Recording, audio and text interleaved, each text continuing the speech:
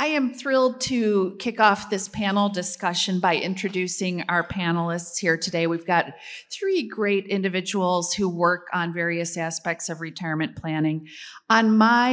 On your far left is Rob Berger. Rob is the founder of robberger.com and the Financial Freedom Show. He has a YouTube channel where he has interviewed a lot of folks. He's interviewed me. I know he's interviewed a lot of people who work on retirement planning. He has also published a book called Retire Before Mom and Dad. And Rob was a fairly early retiree and often writes about how he was able to achieve that and how he manages drawdown during a fairly long time horizon. Jon Luskin is here in the middle of our three panelists. Jon, many of you know, does a lot for us in the Bogleheads community. He hosts the Bogleheads Twitter spaces where he has managed to land some amazing guests. And I believe those are all recorded for posterity. So if, like me, you're not sure how to operate Twitter spaces, you can replay them. He also is the producer of the Bogleheads live podcasts. And Jon is a certified financial planner. He's fee only, advice only. And last but not least, Steve Chen is here to my immediate right.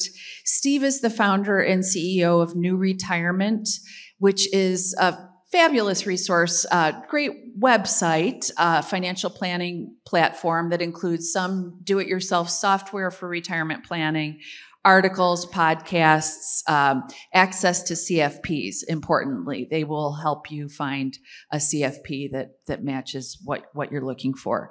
So we thought for this session that we would dive into some of the big questions that cross our minds as we approach retirement and as we move into retirement.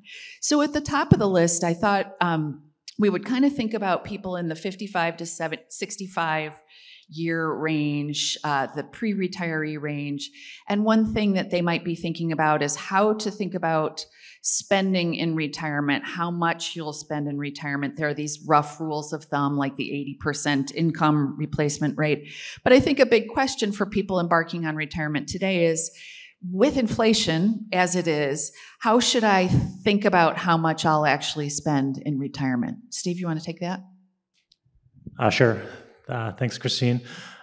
So I think for a lot of our users, they definitely, when they're preparing, are measuring expenses, taking a close look at what they're actually spending, breaking it down, building budgets so they have a good handle on what's happening.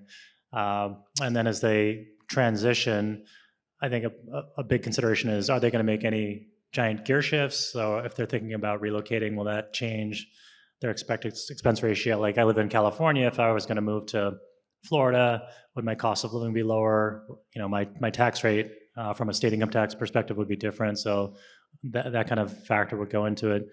You know, and I think at a high level, you know, what Michael Kitces says and some of the research he's posted about spending in retirement, it does tend to decline over time. So, you know, I think on average, people can expect that their expenses will decline about 1% on a real basis every year. So about 10% per decade. And if you step back, and I think a lot of people are really, hey, I'm planning on having the same spending rate at 85 as I have at 60. And the reality is that for most people, that's not true. You know, you're going to be spending a lot less at 85. You're going to be traveling or moving less. Typically, you know, you're going to be, your costs will be generally lower. So you shouldn't necessarily over save and over optimize for, you know, long time horizons, and think about using some of your, you know, spending more earlier to enjoy your human capital. So David Blanchett did some research on this, the retirement spending smile, so folks can check that out, and talks about that phenomenon. Spending does decrease as you move through retirement. In those earlier years, those go-go years, you're going to want to travel, you're going to go out to that fancy restaurant, but then as you get older, you're not going to want to do that stuff, and maybe it's just going to be the soup plantation for you at that point. So spending on a real basis does decline throughout retirement. Now, a related question I get from a lot of folks is, can I retire? And then my question to them is going to be, well, how much are you spending? And a lot of folks don't necessarily know the answer to this, and this is where I ask them to, all right, now you've got to go out and do some homework. You've got to track your spending and figure out what you actually are spending, what you're spending it on.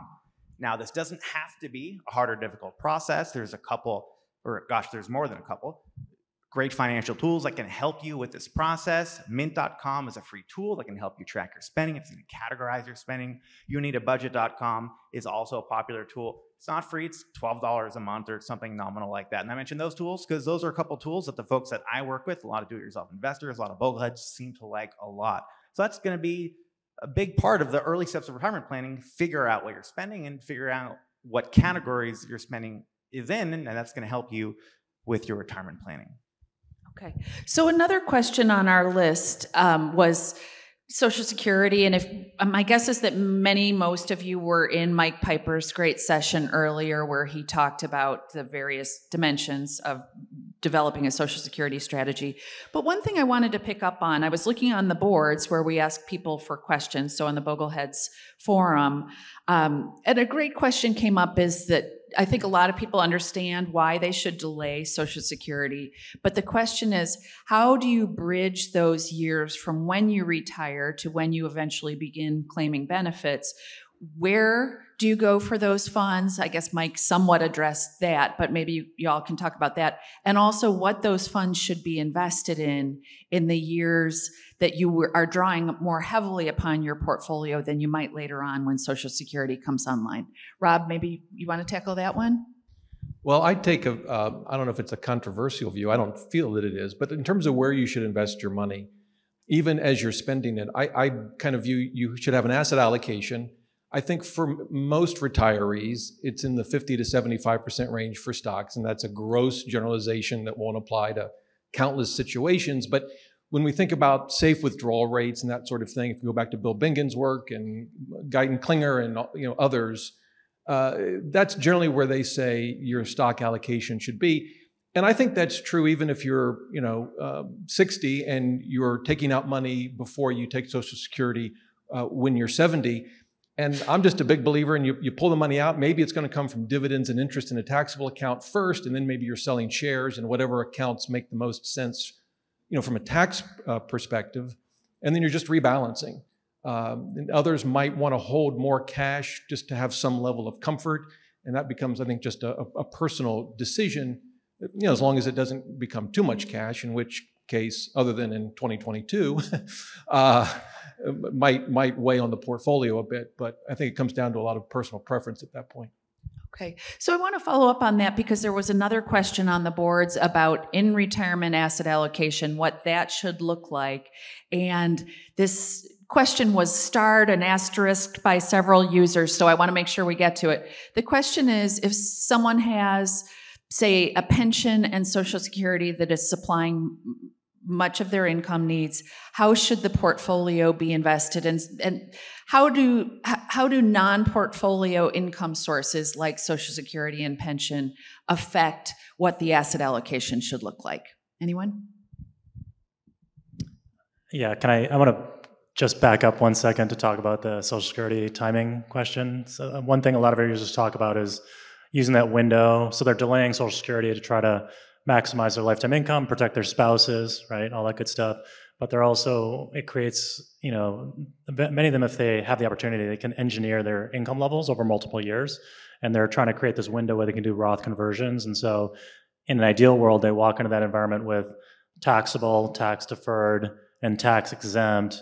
And then they're essentially trying to move money between, tax deferred and tax exempt, and leverage their taxable, account to pay the taxes and survive in that window. But I think the interesting perspective is that if you get to a certain level of assets, you can really, and you look across long enough time horizons, you can really start to engineer your tax situation in a much more meaningful way. So I just want to touch on that point. Okay. So in retirement asset allocation in the presence of non-portfolio income sources, how they relate to one another. Happy to try. So, there's one theory that says you may maybe try to calculate the present value of these guaranteed incomes, and maybe that should be part of your fixed bond or fixed income portfolio. And I think there's some merit to that. But for me, the starting point is, fine, you've got whatever sources of guaranteed income that covers a certain amount of expenses. What's left? How much do you need to spend beyond that? And what percentage of your portfolio does that additional expense represent is how I like to think about it. Because if the answer to that is 4%, so even after the guaranteed income, I need to take, let's say, 4% out of my portfolio in the first year, then I'm still at that 50 to 75% stock range. Unless maybe, again, there's countless exceptions. Maybe it's 4%, but a lot of that is for wants, not needs. And so maybe, maybe that's your fund money and your guaranteed sources of income pay the utility bills. So, there could be a lot of variation there. But if you're going to still need 4% from your portfolio, I think that really should, in my view, that should drive the asset allocation decision. And if the answer is, yeah, it's not that bad, I only need 1.5 or 2% of my portfolio, then frankly, at least from a surviving retirement, the asset allocation at that level probably doesn't matter much. Wanted to talk about annuities, and we had a lively discussion about annuities at our lunch table, so I want to recapture some of that magic. But annuities are starting to get more interesting, more interest, especially as yields are higher, and that in turn helps enhance annuity payouts. So maybe as a starting point, we could talk about who is the best candidate for some sort of an annuity product, and then I'd also like to talk about when, how much, and what types. Well, first things first. So first, I know a lot of folks that hear the word annuity and they cringe or they get terrified and they want to run screaming. But annuities themselves aren't the issue. The issue is high fees and complexity. So it's not necessarily that all annuities are bad. It's that those annuities that are high fee and complex, those are bad. Those are the ones that we generally want to run screaming from. Same thing when it comes to mutual funds. High fee, complicated mutual funds, really fancy active management strategy with high fees. That's what we want to run screaming from. It's not all mutual funds entirely. So when it comes to annuities, simple, low-cost annuities can be a reasonable approach for some retirees. So specifically, a single premium immediate annuity, you're creating your own pension. You're going to put in a lump sum once, and then you're going to get a monthly income payment for life. And depending upon your goals and what your preferences are, that could be reasonable for you. So if you don't like managing a portfolio, then a single premium immediate annuity can be reasonable. If you are very risk averse, if you don't like seeing the value of your investments decrease, then maybe a SPIA is right for you. So you want to look at your personal goals, your personal preferences, to figure out if a simple low-cost annuity could be appropriate. One more consideration in buying a SPIA, longevity. So if you're really concerned about outliving your money, SPIA can be a reasonable approach.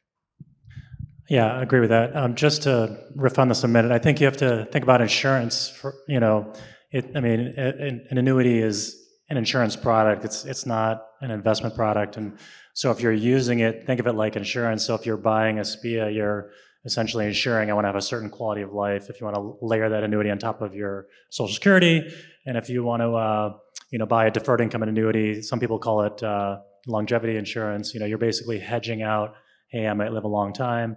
One strategy some people are thinking about, but I think almost no one does, is okay, I could buy a deferred annuity at 60, have it kick in at 85 when I'm not expected to be alive, so you can actually get quite a lot of income for a pretty low cost. But it does constrain your planning window, because then you only have to plan for a set amount of time. So there's a purpose for an insurance. You're essentially leveraging your mortality credits, you're mutualizing your risk. It's very different than being an individual investor and trying to manage your portfolio for an unknown inflation and longevity horizon. Yeah, I think it's important to understand why you want the annuity in the first place. So like you mentioned, in some cases it's longevity. You're afraid you'll live to 110. And that's one kind, and that could dictate the type of annuity or the amount you put into an annuity. But for others, it's really just part of retirement planning from the very beginning. It's not so much a fear of longevity, but it's just a comfortable way to manage your portfolio. So for me, for that kind of person, the ideal candidate is someone who, one, has not undersaved for retirement in the first place, because if you have, an annuity won't save you. You haven't oversaved for retirement, because if you have, you don't need an annuity. But you're somewhere in the middle, and 2022 scares you to death, and you're not sleeping well at night. It may make really good sense to annuitize a part of your portfolio.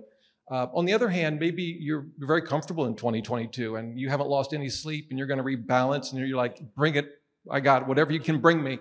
I can take it, except for 8.2% inflation. But other than that, you can handle it. Then annuity might not make sense, particularly if you're thinking about bequests to family members or charities or that sort of thing. Well, Rob, I want to pick up on something you just said, which is inflation in relation to annuities. That if we continue to see fairly high inflation, it eats away at the purchasing power from that income stream that you're able to earn. So should that turn people off annuities? How should they think about that, protecting their purchasing power if that's the goal of the annuity? Yeah, I don't think it should. It does. I don't think it disqualifies an annuity. And I'll just say right up front, I'm not an expert on annuity pricing. But the interest rate environment and inflation is obviously going to affect the pricing of annuities. So it's really a question of evaluating the pricing under the economic circumstances that we have. If I were going to do that personally, I would hire someone to help me with that analysis. Obviously, not someone who was going to actually sell me the annuity. But yeah, I mean, I think it's a good question, but it's all going to get factored into the pricing of annuities at some level. But whether it's any particular annuity is a smart purchase is just going to depend on countless factors, I think. One related topic on this is you can actually dollar cost average into annuities and hedge out the interest rate movements over time if you want to do it. So if you're committed to that strategy, one thing is you're accumulating, and then when you go to transition, you have a 5-year window or something, and you start buying layers of income over time if that's what you want to do. Yeah, it's certainly not going to be a one-for-one, but we talked about, hey, spending decreases in retirement. So yes, you have some risk of losing purchasing power from those annuity payments, but you're probably going to spend less money in retirement anyway. Now, to manage that inflation risk, maybe it doesn't make sense to put all your money into the annuity. You're still going to have a portion of your money in a stock and bond portfolio, and that stock portion in the long term, hopefully, is going to grow more so than inflation, and that can help you with that tail end of that spending smile when you get really to an advanced age, and then you have those higher medical expenses. That's when that inflation adjusted part of your portfolio, those stocks, can help manage those expenses. Okay, and I want to hit on that topic of higher health care, long-term care costs in just a second. But before that, before we leave annuities, I want to tackle a question that came from Squirrel 1963 on the Bogleheads forum. At what age should someone annuitize? That's a fantastic question. The first thing that comes to mind is going to be that fragile decade. This is a term by Wade Found. There's a ton of research on retirement planning. And that fragile decade is going to be those 5 years before and those 5 years after retirement. And the reason why it's that fragile decade is because you generally want to avoid having a stock market crash at that time. Now, certainly we can't avoid that. So we have to figure out what it's going to be our risk management tools in doing that. And having that annuity payment come in at that time is going to mean you don't need to take as much out from your portfolio. Now, being flexible with spending can also help manage risk at that time as well. Yeah, I mean, not to be self-serving, but I think this is an example of where we think people should build their financial plans and talk to a fiduciary who's completely independent about these kinds of decisions, because I mean, every situation is unique. It's hard to answer that question, right? There's like a million different variables that are happening around you and your family, and what you think the future is going to hold, and your asset size and so forth. So, I mean, I think thinking through where you're at, what could happen, where you want to go, what might happen, and then intelligently hedging those risks out is a good conversation and a good use of capital. It doesn't mean signing up for like a 1%, financial advisor that's going to take that for life. You can get a flat fee or fee only financial advice, just like you talk to your CPA these days. Yeah, I want to add one more note on Annuity 101 is that this is an insurance product. This is not an investment. And on average, when you buy insurance, you lose. So if that's not a prospect that you're comfortable with, consider that in the decision to purchase an annuity. Now, in the rare event that you have prolonged life expectancy, more so than what the actuaries at the insurance company think you're going to live until, then certainly can come out ahead. But generally, you're going to buy insurance to manage risk, not to come out ahead financially. So I want to move over to a perennially hot button issue in relation to retirement planning, which is spending, safe spending.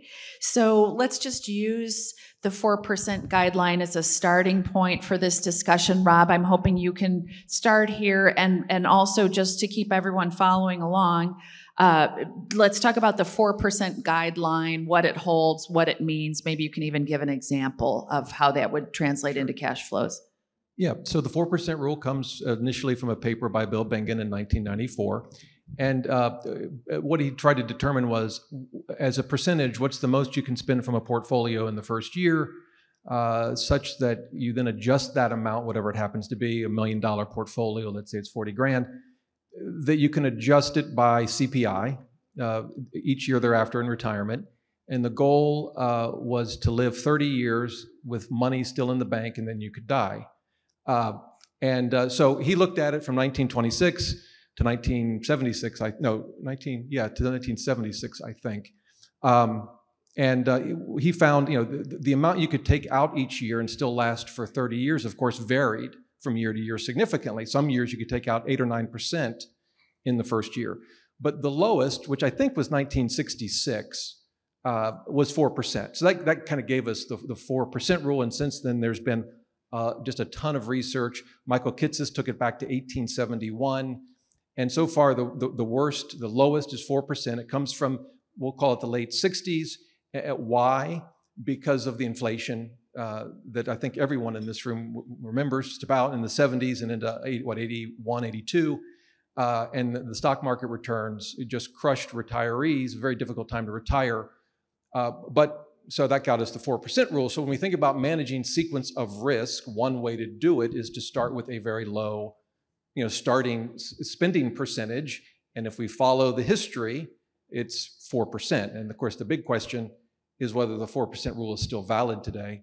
Do you want me to dive into that, or should I stop talking? No, please. Okay. So my view is it's still as valid as it's ever been. It certainly has, I think, some limits as to practical application. I've only met one person who ever told me that in retirement they actually followed the 4% rule, and that person's name was Bill Bengen. He told me that about 2 months ago.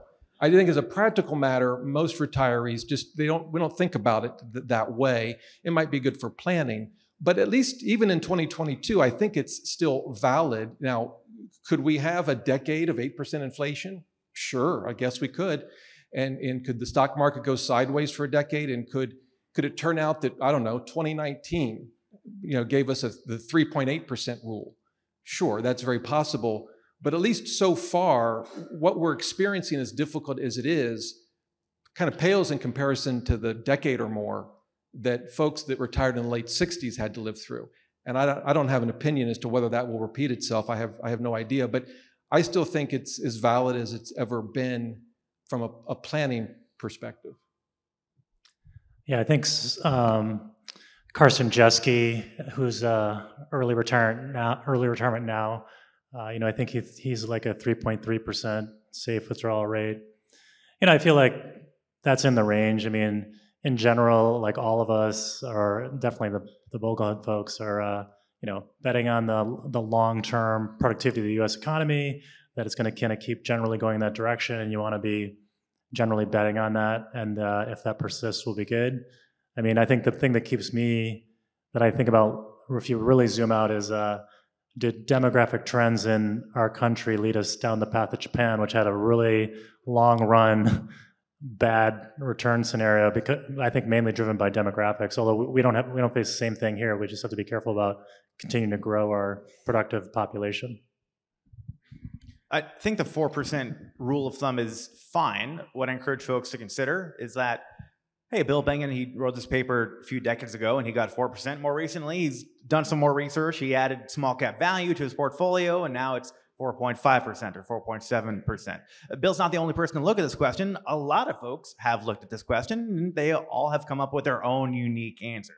Wade Pfau, he got 2.4%. Christine Benz and her team, they did let me give some context. So Bill Bengen, right, historic looking performance. Christine Benz and her team, they put some numbers into a computer. The computer made up some simulations, and the computer said, hey, it's actually 3.3% if you can accept a 10% failure rate. And if you can't accept a 10% failure rate, now you can only take out 1.9%. You can correct me if I'm wrong on that number. So that's to say, whether you choose 4% or 4.5 or 1.9, or the Guyton-Klinger model, which is a variable distribution strategy, which says, hey, market does well, you get to spend more. market is poorly, now you're going to spend less. I think all those are fine, right? Whether you use historic, based on that safe withdrawal rate, whether you use a Monte Carlo simulation, that's all okay, but you just want to look at it regularly. That's going to be more important than whatever strategy you choose. Don't go forward blindly every single year, not making any adjustments to your plan.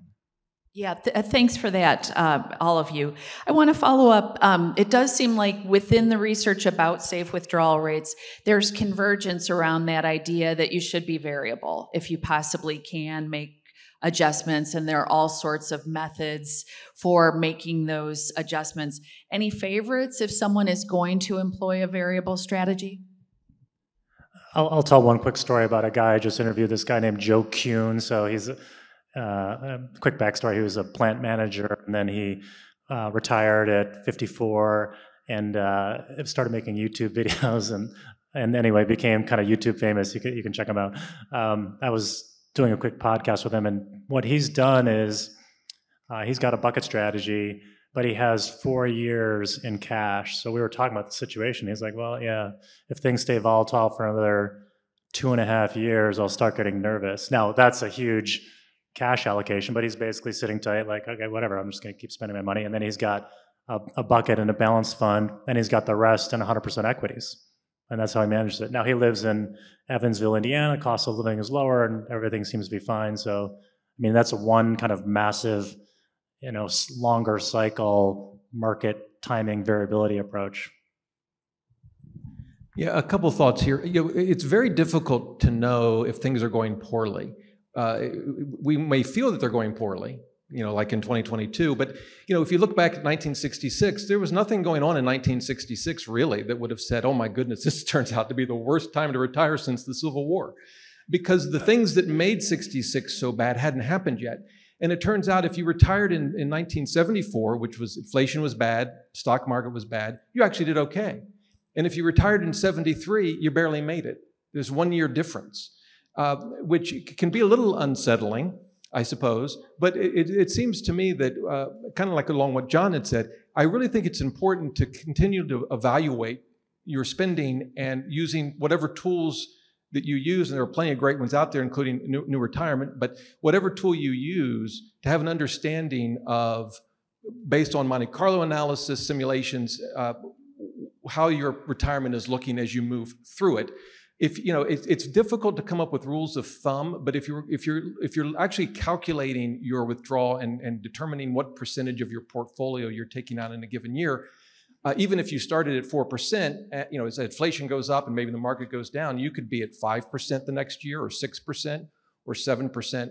And as you get into those numbers of 6 or 7%, to me, that's when you should at least be taking a serious look at it.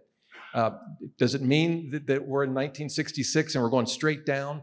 No, but to me, the 6 or 7% range is sort of the canary in the coal mine. And I wanted to start taking a real look at my spending, and at least that's sort of my approach to it. Yeah, insofar as, hey, the market's down, should I spend less? How much less should I spend?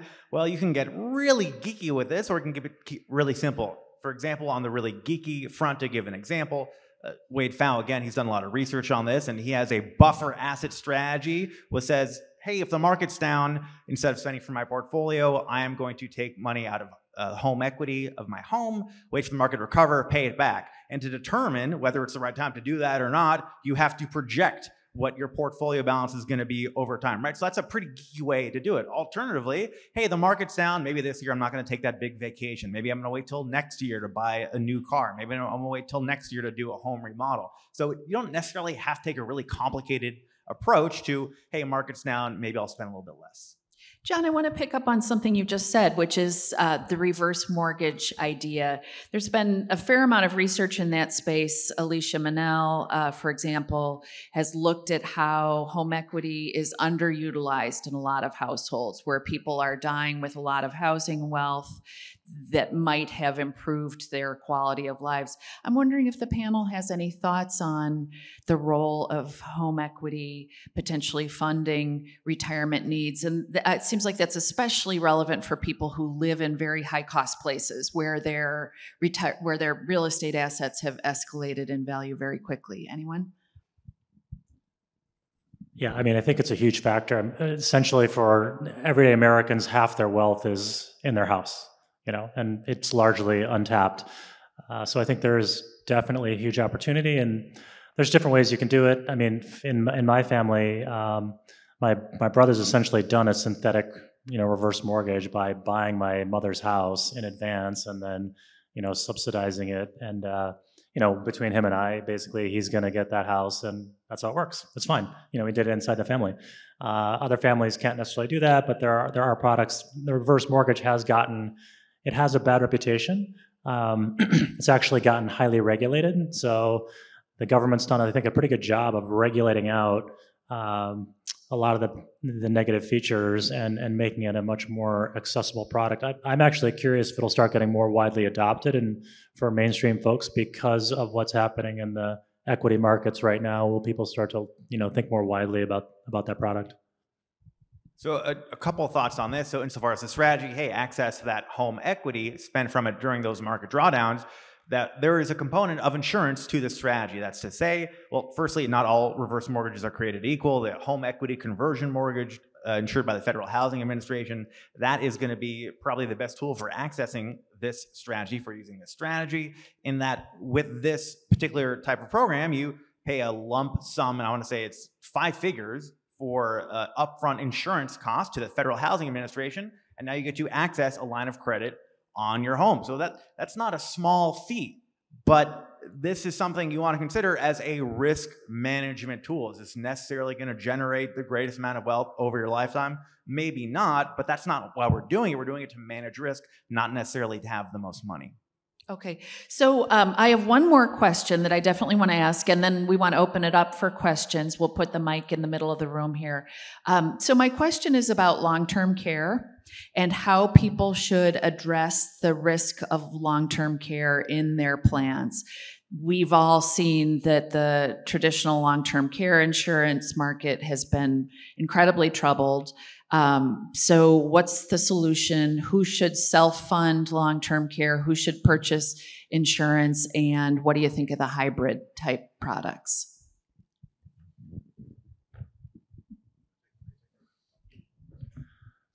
Yeah, I mean, definitely long-term care has a bad rap because the insurance companies wildly underpriced the product and then proceeded to jack up premiums on a lot of folks, and a lot of folks dropped their coverage, which is terrible, and they then left the market.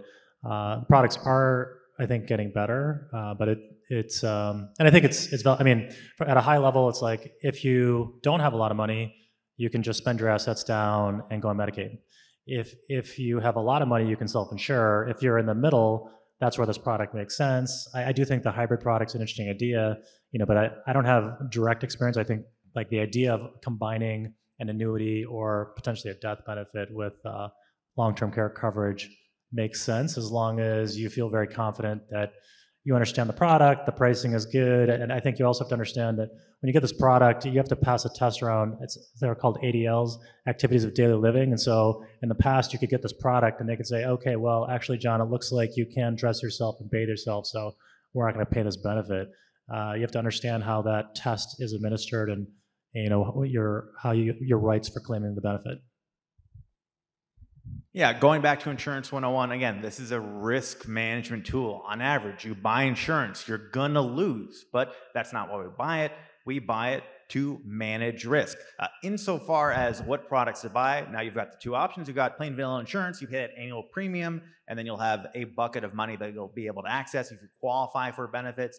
Those 2 of 6 daily living activities, or you have cognitive impairment. That's simple, easy to understand, and then there's the more complicated financial product. So earlier I talked about, hey, if something's complicated, generally you want to run screaming from it, and that's going to apply to these long-term care hybrid policies too. Ideally, you want to get that simple insurance product. Those more complicated products are really only a last resort if you don't qualify because of underwriting requirements for a more basic, simple insurance coverage. And then if you are looking at that decision, I consider folks to take a lot of time to think about that. Is this really the right product for you? And then in making that decision and in getting advice on that decision, figure out who's advising you on that. That's to say, don't ask the insurance salesman if you should buy long-term care insurance. Get advice from someone who has expertise in the area that doesn't have that conflict of interest. Just as a practical point, because this is what we did, the benefits for long-term care insurance are quite limited, I think. I mean, they're going to give you a dollar amount per day, maybe $100 for a period of time. And so what we did was said, okay, well, if we actually used up all of these benefits, what would that number be? And can we self-insure? Now, of course, the answer to that may be yes, maybe no, but I would encourage you to at least do that math. I can help inform the decision. One note I just want to add on that. Certainly, there's an argument for self-funding, right? Hey, you've got the money, maybe you don't need to buy insurance coverage. Here's an argument I heard from an insurance salesman, right? So take this with a grain of salt with respect to even if you do have the resources to be able to afford that coverage yourself, consider when that day comes, you might be inclined to not pay for professional services, trying to do some of that in-house yourself. That's going to be that survivor, or not the surviving spouse, but the spouse that's more abled, right? And how is that going to impact their quality of life? So I can certainly see the argument there, but of course, again, that's also the argument being made by an insurance salesman. I have a follow-up question on that, and I just want to reiterate, we do have a mic here in the middle. If people have questions, feel free to queue up. Wanted to ask about the people who might have life insurance and whether that can, in some cases, be transferred or switched into a product, a hybrid product that covers long-term care. I know that sometimes that can be an elegant solution if someone has some sort of a permanent life insurance product. John, you're nodding. Can you talk about that? Yeah, I've only ever actually been remotely involved in helping a client with this once, but if the question is, hey, I'm going to pay $5,000 a year to buy a new standalone policy, or if I can take an existing whole life insurance policy and then change that into an existing whole life insurance policy with a long-term care rider, certainly that can be more cost effective than shoveling out $5,000 a year every year forever. So a follow-up question on the topic of long-term care. I'm guessing a lot of people in this room probably fall into the self-funding category where they've probably amassed sufficient assets where they feel that they could absorb a long-term care shock. So a question on that front is, how do those funds get invested, assuming they're earmarked for long-term care? And also, how do you right-size that allocation that you're setting aside, or do you even need to? How should people approach that if they're in the self-funding camp? And Rob, maybe since this is your approach, maybe you should grab this. That's an interesting question. I haven't thought about whether I should change my asset allocation in the event, that we have to spend a lot on care. I've certainly factored it into potential expenses, and we can cover it. I at least off the top of my head, I don't see asset allocation changing. I mean, I suppose in theory, you could earmark some amount of money that says, okay, we're going to put this aside for the eventually for long-term care if that ever happened. But even then, it would be a tricky allocation because you don't know when it's going to happen. It could be tomorrow or it could be 20 years from now. So I think for me, I would probably just stick with my overall asset allocation. And then just know that I've got the assets to cover it if that should come up.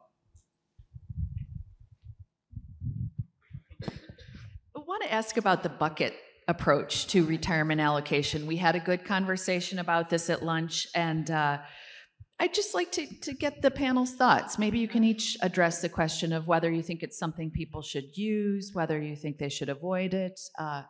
Whoever wants to jump on that one. I mean, I think that if you, back to Carson Jeske, he definitely believes that it's inefficient. You should just stay completely invested and ride it out and so forth. But the bucket strategy? Okay, sure. Yeah, I mean, basically what you're doing is you're setting aside, a bucket of money for near-term expenses, some period of time. It could be a year, it could be 2 or 3, or in this other guy's case, 4 years, which is a pretty long time. And so you're not getting any market returns on that money, but you're sleeping better at night. So it's a drag essentially on your portfolio. But I think from a simplicity and behavior and psychological perspective, it really works because people are like, okay, I have a set of money, it's like my checking account, I can live on this. Essentially, they're creating a paycheck, potentially a year-long paycheck all at once, timing when they take that out, which they can control. So if you loaded up for 2022 at the end of 2021 or whatever, the latter half, you'd be good to go, and you're feeling like a genius. And so some folks do this, and if they stay active and they have a long period of time, I mean, they sleep well at night, and it works for them. But it may not be the absolute perfect performer over time, but maybe you're dealing with a lot of stress because you're trying to manage that, and it's somewhat complicated too. Yeah, pros and cons to any investing approach. The strategy you can stick with is likely better than the one that you can't. If a bucket strategy sounds great to you, then certainly that can be reasonable. Now, cons being you're going to have that cash drag. So maybe that means you're going to have a smaller investment return, and likely that'll be the case on a long enough timeline because cash historically hasn't done as well as intermediate term bonds over the long term. But again, that's less important than as a strategy that you can stick with. And if that's the one that sounds appealing to you, then certainly that can be reasonable. So there's a lot here, but I won't go into all of it because of time. I think there's different issues with the bucket strategy and why you want to use it. If the question is you want to keep a certain amount of cash because you want to feel comfortable, then that's fine, right? I mean, as long as it's not too much. And whether you call that a bucket strategy or not, or it's just money in your checking account, and then you've got your portfolio over here, that was sort of the father of the bucket strategy, Harold Levinsky. That was his idea, 2 buckets, one for cash.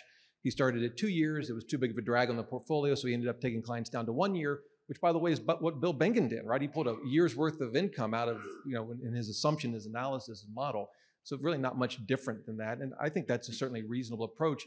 I think where I have trouble with it is if we start to have multiple buckets and we start to do our asset allocation by years of expenses rather than percentages, which is how I started to think about it when I started, got into the retirement phase. And for me personally, I just found that harder to actually implement, to know when to go from one bucket to another. It was just easier for me to have whatever cash I wanted and then, a 70-30 portfolio or whatever it's going to be.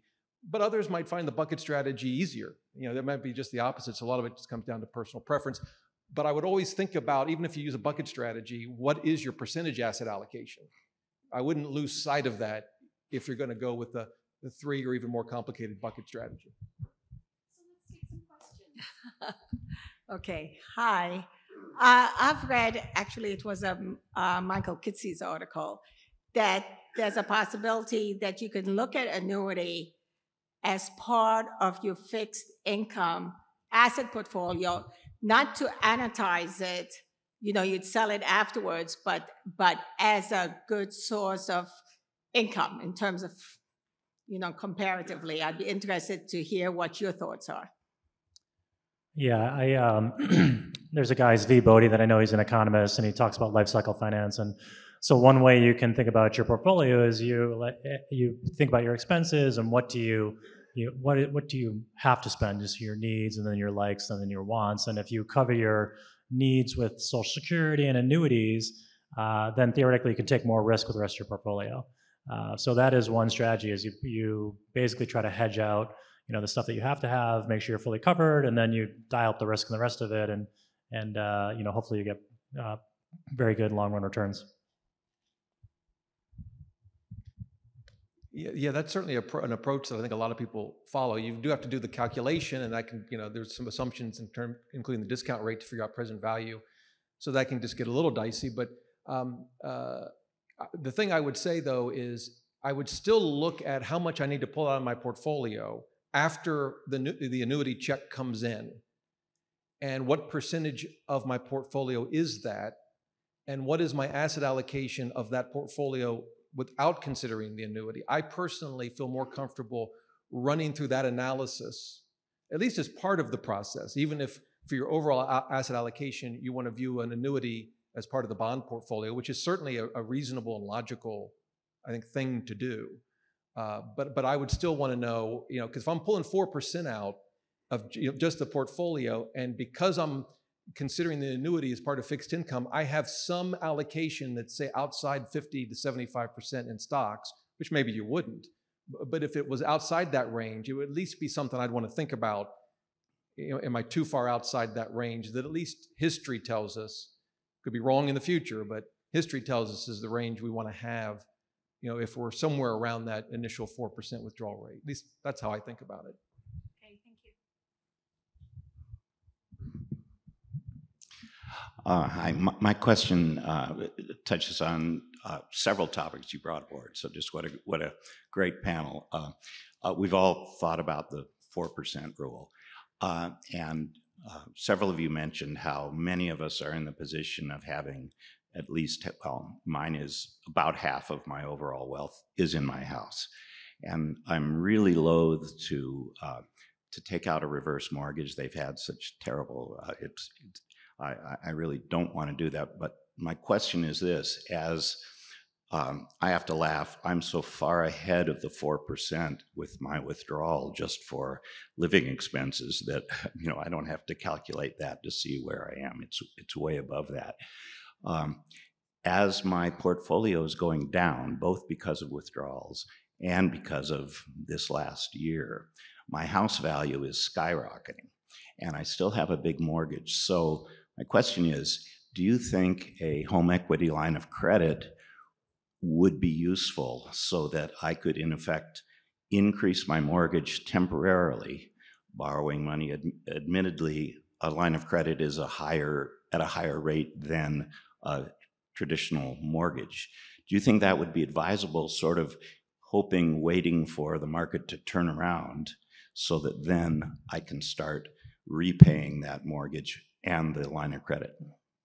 Yeah, that's a great question. I mean, if you ask Wade Pfau, that's basically what he's saying. He's saying either through a HELOC or with a HECM, which is a home equity, it's basically a reverse mortgage, the government-backed version. You can also get a line of credit to make that available to yourself and then potentially engage in that. And essentially you could draw from that to cover your expenses instead of selling off of your depressed portfolio. And then you're waiting essentially for the market to recover. So you have to have confidence and the patience to wait for the market to come back. And comes back to kind of the emotional side of managing your own behavior and feeling like you've got enough of a window for this to come back. I mean, I think we've gotten conditioned to markets coming back really quickly, and now we'll see. I mean, personally, well, I won't give my opinion on this, but yeah, I think it's a potential strategy, but you really should consider forecasting it out over the long time horizon. Yeah. So I'm very nervous about this. This strategy gives me the heebie-jeebies. If I'm going to, that's a very technical term. So because first of all, you're borrowing to invest, which is effectively what you're doing. Now, some could say you're doing that if you don't pay off a mortgage, but you're doing it while in retirement, not when you're 30 and are working and have income, earned income. And if it's a home equity line of credit, you're subjecting that to interest rate risk, right? If interest rates keep going up. So to me, that would be like the option of maybe last resort. That would make me very uncomfortable. I would think more about, depending on the circumstances, downsizing even. Maybe you don't want to leave the home, I know, or maybe you're already downsized, but for me, that would make me very uncomfortable to start borrowing out of a home equity line of credit so that I could keep more money in the market in retirement. I think it could work out, but it could also end pretty badly, I think. Okay, thank you. Hi, I'm Vijay from Ann Arbor, Michigan. Planning to retire in 5 to 7 years. Question for Steve. Steve, I used NewRetirement, fantastic tool, but maybe I'm lazy and ignorant. I'm unable to use the full potential of the tool. But however, Rob Berger made a video, and I'm able to use the tool as far as, by following Rob Berger's video. So my question is, are you guys going to collaborate and make few more of those so that people like me can benefit? Yeah, thanks for the feedback. It's a team effort. I would say we started with power planners, and that's informed what the product does.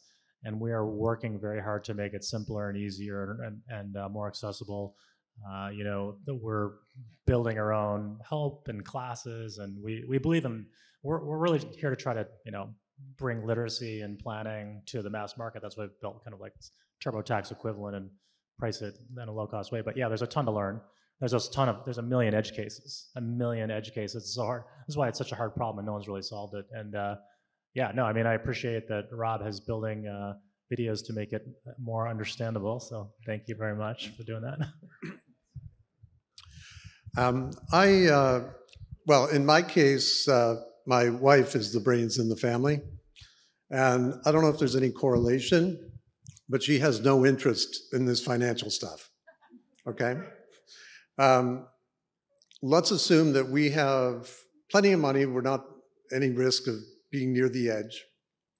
She currently has an IRA that has maybe 10% of our assets, and she's got a financial advisor for that. If I kick the bucket, I know exactly what's going to happen, and I don't want that to happen. He's going to suddenly have 10 times as much money. I'm wondering if you guys have any suggestions that actually work on how to do this transition, other than simplifying as much as I possibly can. Are there any other techniques or anything else that you can suggest so that if I pass away first, that she has some other alternative to a 1% charge on our assets? Yeah, so first things first, if you haven't done this already, make sure you've got all those estate planning documents in place, right? Will, trust, power of attorney. Yeah, we've done that. And then, so that's the formal estate planning stuff. And then it sounds like you also have a big need for an informal estate planning document, which goes by many names: emergency letter, side letter of instruction. And what you're going to do is you're going to list out everything that's not listed out in the wills, the trust, and everything else, which is to say, honey, here's the name of our estate attorney, here's the name of our tax preparer, here's where all our accounts are and how to access them. She got all that. That's okay, not the beautiful, problem. perfect. So it sounds like we have a need for a financial advisor who's going to do the asset management, or maybe an asset. He's a great guy. Yeah, exactly. Yeah, that is the issue. So, gosh. So the relationship component aside, because that's a whole another can of worms, we need someone to manage the portfolio in your absence. So it sounds like if you want to go the portfolio route, then possibly transitioning now to a more competitively priced asset manager via like Vanguard or something like that. Yeah. A company that starts with V. Sorry. Yep. Yeah. No, I mean, that's fine. Or a flat fee, right? You want to find a flat fee asset manager. You're going to know exactly how much you're paying to the dollar, and that can help you decide if that's a reasonable price to pay. So taking those actions now, and again, that's going to be, looks like, okay.